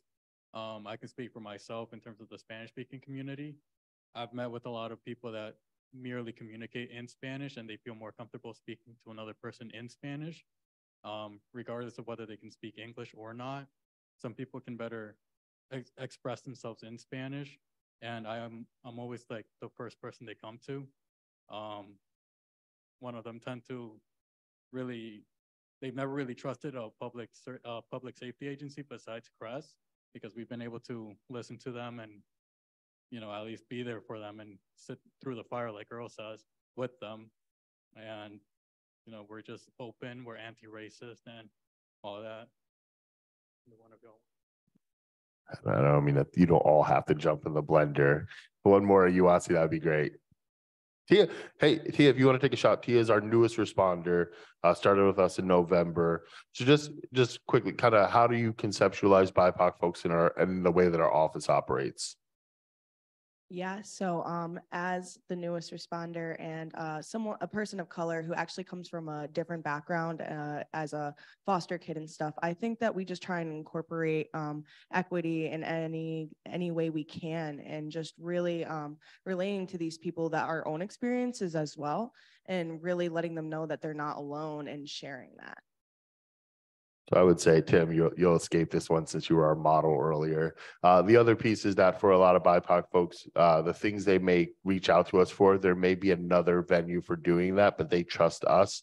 So I would say the majority of our trips to go get groceries are folks of color. The majority of our doctor's trips are folks of color. We haven't reached a point where we've needed to use that as a triage issue, but we prioritize going to BIPOC events, like Kwanzaa, being at basketball games where folks generally feel safe, getting out in the parks, trying to kind of meet folks where they are.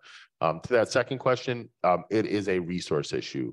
If we had the resources to go 24/7, we would be 24/7. The training that we have, we trained the whole time as though we were 24/7.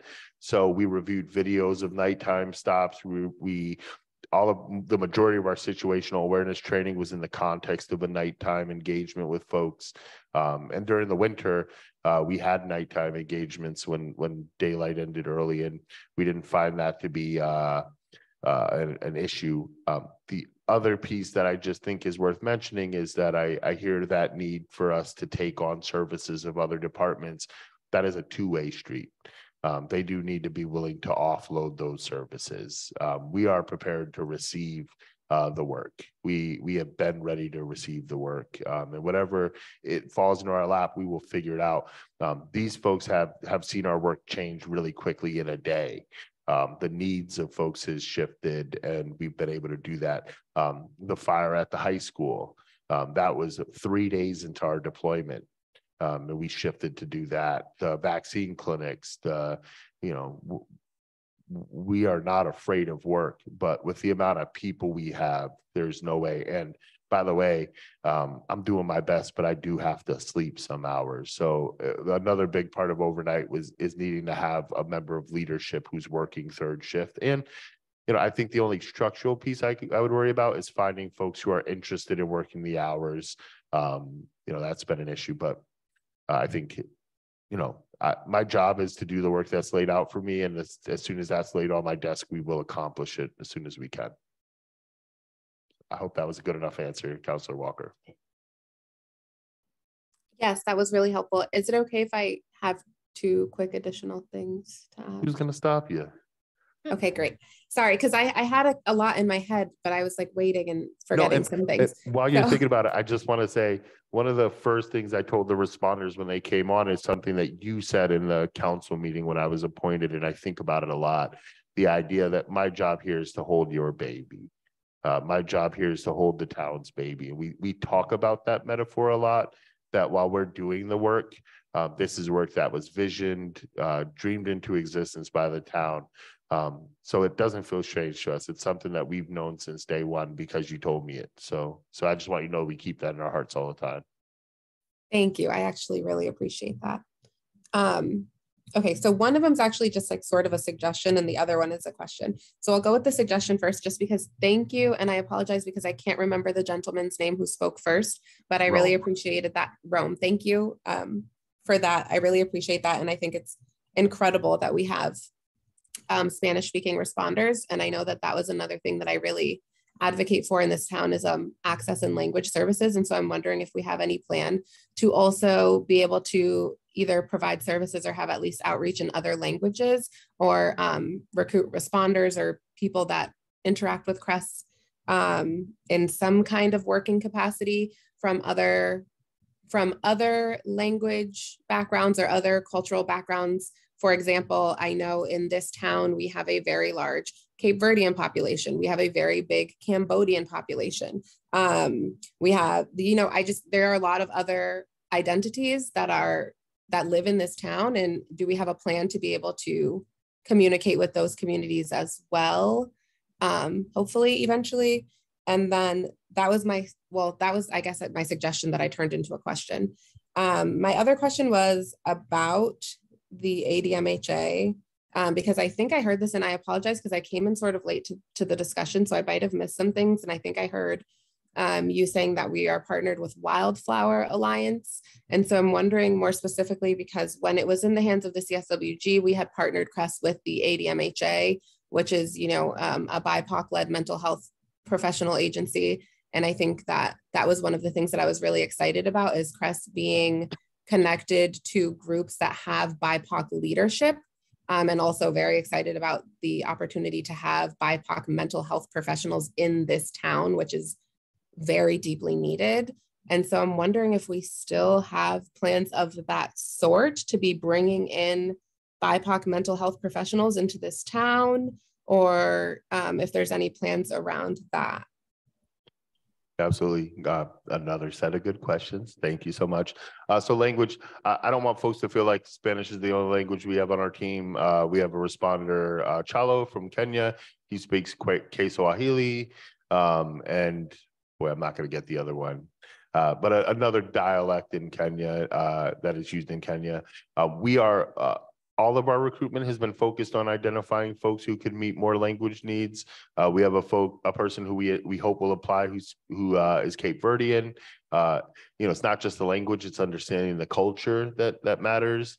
That would certainly be a priority in hiring. It would be a benefit. It would give someone an increased chance of getting the position. And for us, it's the language piece is huge, but understanding folks' culture. Rome. I'll tell you a humbling experience I had. So when I came to town, I'm from Holyoke. And so when I think of the Spanish speaking community, I think of folks from Puerto Rico. That is what life has taught me. And I came here and we did a panel over at the Bang Center. And I began to talk about my understanding of Puerto Rican folks. And a person in the audience said, that's not going to be enough. And I heard that. It didn't feel good in the moment, but like most things that don't feel good, that's because it was true. And so we recruited folks who had the cultural understanding that folks here had. Not to pick on Rome again, but part of Rome's value here isn't just the language stuff, but it's that he understands what it's like to be a part of a family that just came to this country, that's trying to make a way for yourself. And that understanding helps us just as much as the language experience. So I think as the department grows, if I'm the person or if a bus hits me and someone else is here, that making sure that the person bringing people in is looking at where folks come from, that context matters, that our diversity is our strength. It's hugely important. I hope the town always kind of prioritizes that. To the second question, so actually this is a Jennifer Moisten idea, who is also our wonderful tech for the day. This summer, we hope to start engaging BIPOC counselors and social workers in the community in a process of kind of creating not just a referral system, but to engage them in navigating how we support folks, to be able to line folks up. The request we get most often that we are almost never able to fill is that somebody with like a Black male therapist, and there are just not enough folks. So we're also going to be partnering with some folks out of the area to really provide that support. And to the extent that, folks, the therapy is great, mental health stuff is great, but the places where we talk about what's in our hearts isn't always that cut and dry. We're also setting out, hopefully, to start an initiative with Black hair places, barbers, hairstylists, to get them some mental health education too, so that they can support folks to identify the resources that they can gather through their insurance. Just important to note, we are in a really kind of crisis space with clinical folks, period. The state has opened several large contracts that require clinical staffing, and we didn't have enough people before the pandemic. And we certainly, it's hard to compete with people's couches. It's hard to compete with not having to come in. So this is something we hope to continue. I would say, we're always open to things, certainly, and we'll, I think it'll find a way. That was an unsatisfying government answer, but it was all I got. That was great. Thank you so much, Earl.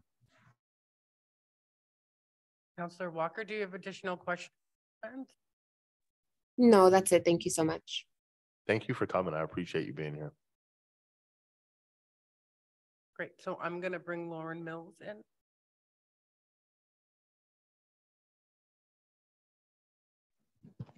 Hi, sorry, I have a few more points to make, and I'll make them quickly. Can you hear me?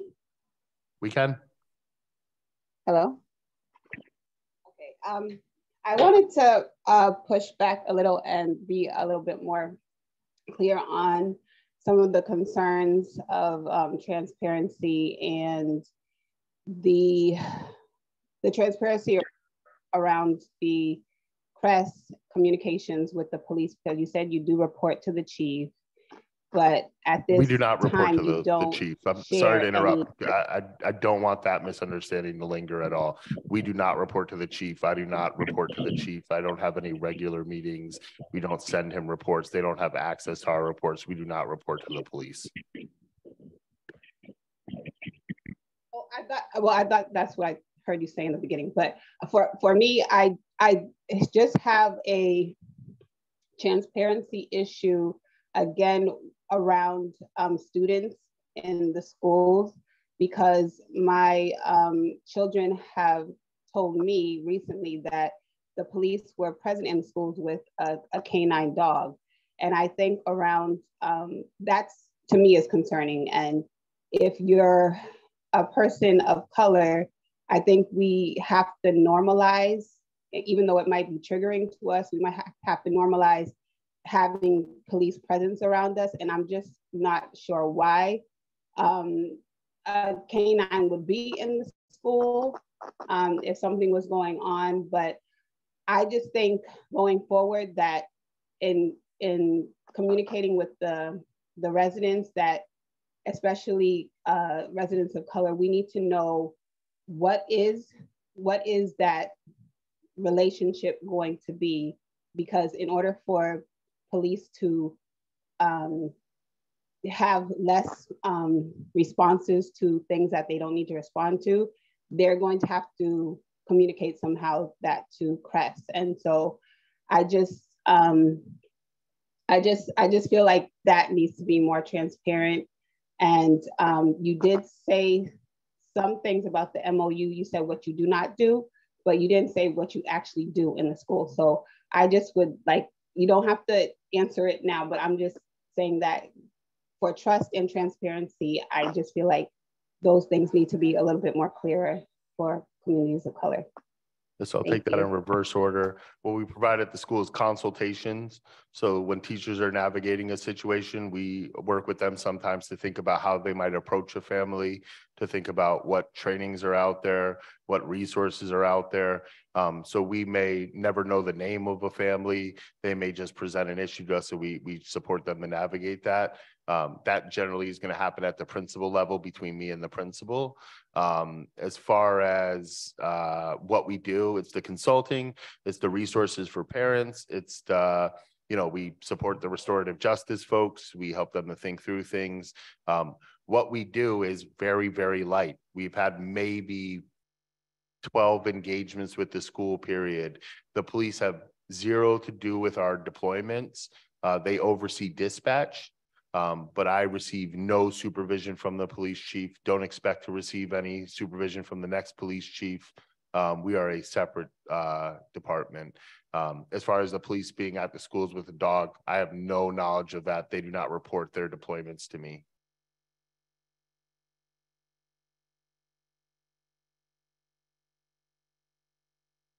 Lauren, do you have any follow-up questions? Is that satisfactory? No, I don't. Thank you. And I won't be raising my hand again. Thank you. You can come back, Lauren. Hey, this is your town too. Yeah, and you can go stop by and see Earl, right? Those were good questions. Those are legitimate questions. I appreciate you.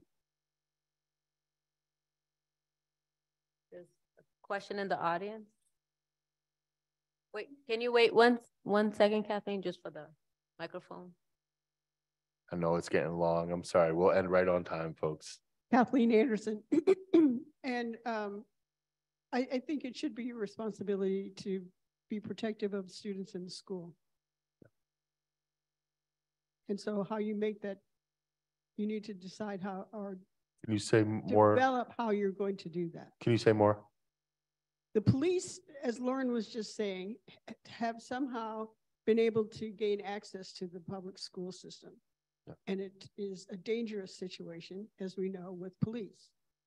But the CRES is supposed to be the team that intervenes in situations that are probably very much but what happens in the school district.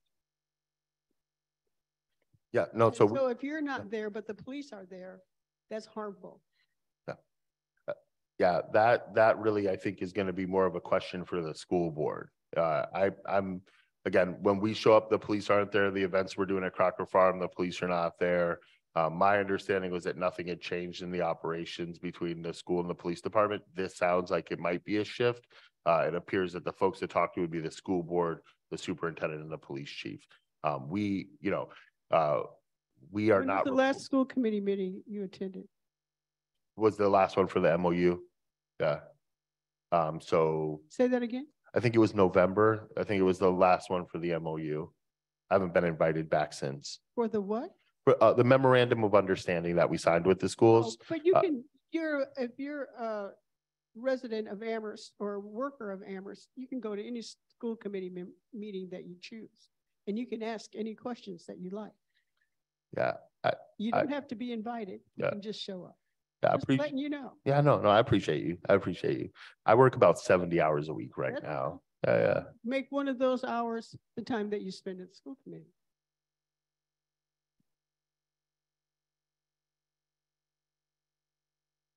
So we have a hand raised from the audience online. Eve. Greetings. My question is, I hear a lot about the schools and the community and the service aspect. I'm wondering how we're tapping into the power and voice that we have in young people to be able to support the work of CRES, so that it's not so much a recipient of, but so the community is working with the power and wisdom of young people, so that there is less of that policing of or servicing of, but more of a with relationship. If you're working with the RJ in the schools and the principals, I'm hoping that schools are also beginning to take notice of that. And I know this isn't the place for that conversation, but I'm really curious about how you're tapping into the powerful young people in this community with the work that you're doing. That's actually a great question that I can't answer. We've had youth groups approach us with particular feedback about things. The Sunrise Amherst young folks who I really value my time I get to spend with them have talked to us about the ways that we can kind of lower our impact on the environment, which has been eye-opening for me. When we go to the restorative justice classes at the high school, those are really a conversation. We're talking to them about what they do. We're asking them questions about how it would feel, what they think about things. You know, one of my hopes and dreams from the beginning is that some of these kids who are in middle school and high school now will want to grow up to be CREST responders, and that they'll join our team. And so that does mean involving them now. We'll take on some interns over the summer who I think are some rising high school seniors, graduating seniors, to really give them a chance to see what our operations look like. And yeah, we've met with the PACU kids, young adults. I'm sorry, I'm 80 at my heart. And so welcome any conversation. I would say that like the values that young folks have spoken to us about have been transformative. There have been ideas we had that that when we met with those folks changed because of the way that they brought things. So I appreciate that question. And if you have any thoughts on how we might do better at that, please reach out. I will. Thank you. Thank you. Hi, this is Vera again. I am neighbors with Lauren, who just spoke not too long ago. And one of the things that we wanted to do for our community and our children and our neighbors' children, you know, is to offer opportunities for cultural enrichment, for field trips, for outings. That is so critical to healthy communities. I'd like for press, DEI to see that as an equity issue, to provide opportunities for trips. You know, let's go out to see, you know, a sporting event, or let's go out and, you know, do a beach outing, right?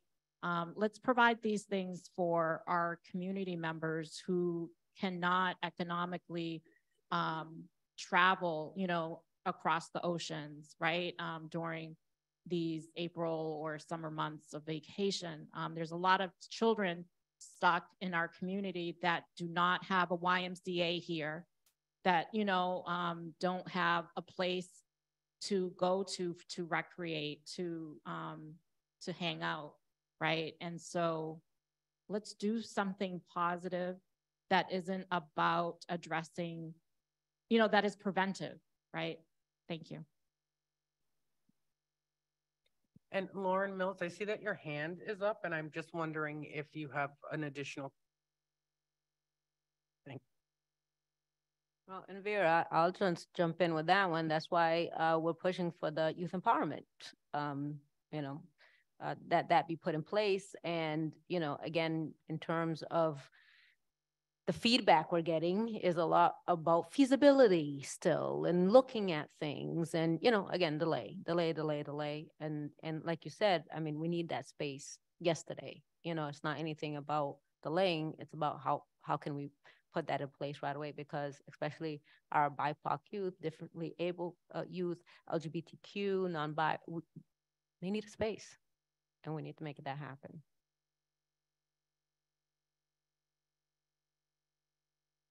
I agree. I would love to be able to do, there's tons of things I'd love to be able to do that just with the amount of folks we have aren't going to be feasible. You know, I think this conversation has come up before.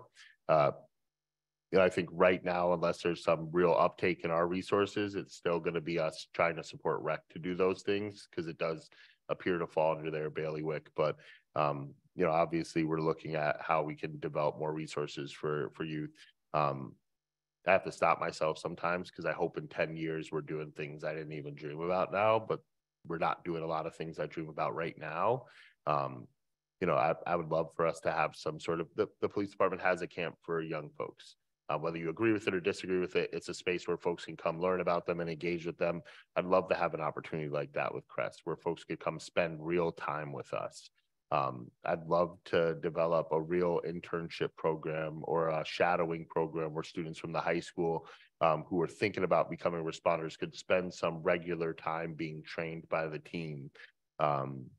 And I do believe we'll get there someday. So I hope folks will continue to have real high expectations for us. And even if we can't get to all of them today, I hope you know that we're working at it. And I do believe we'll get there someday. Huh? Why can't we do field trips for kids? Yeah. So the reality is we only have 2 teams on, and they're both working with folks.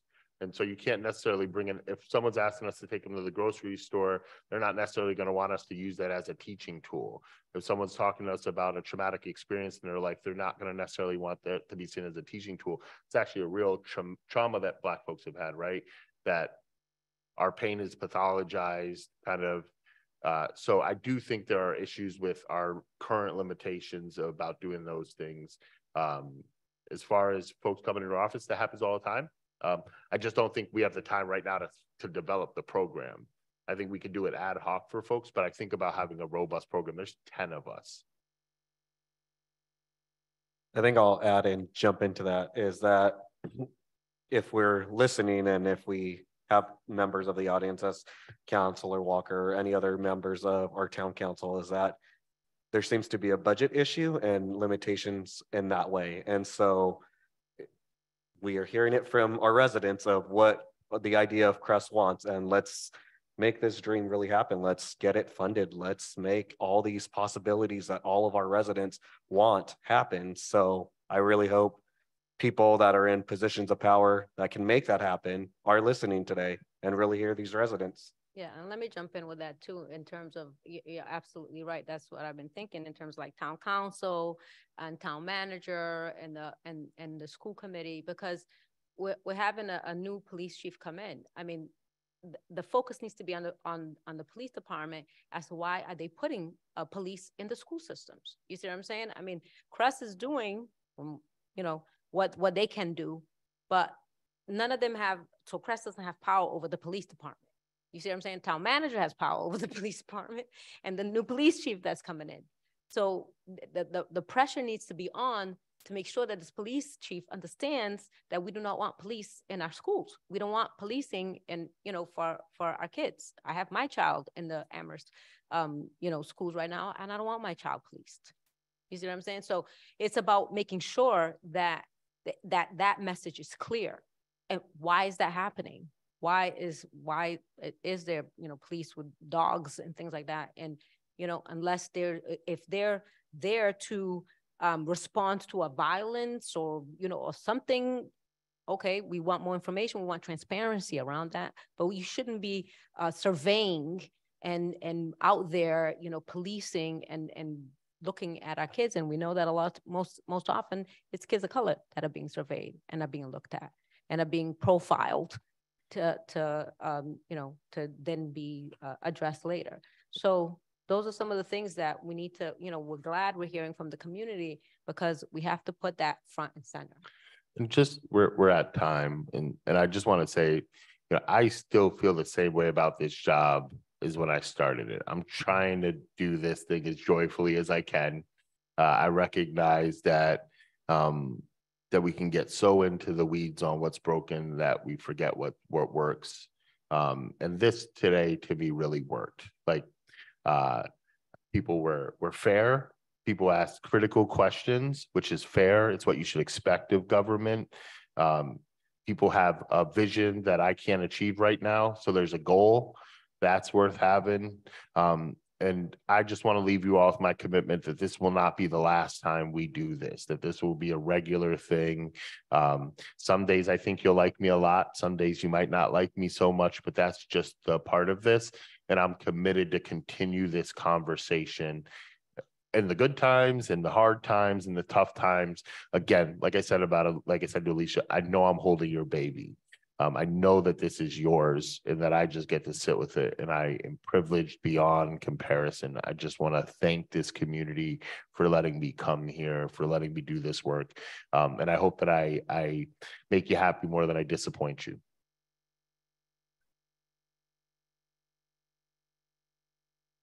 I need to talk to my team and just see if I can go. I don't know when the next school committee meeting is. Great, thank you, Kathleen. Great information.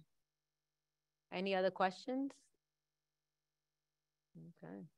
Well, one of the things that we do want to say is thank you, Earl, for obviously for coming and answering the questions.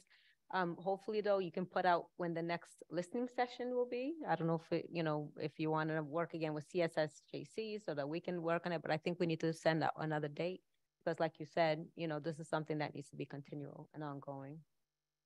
And if I could just add, I really appreciate that all of you showed up today. I know it's icky outside, but your commitment to show up today is important because you care about this community and we care about what you have to say about it. So thank you for being here and thank you for joining on Zoom as well. Do any other members want to say anything? I don't know if any members online are here.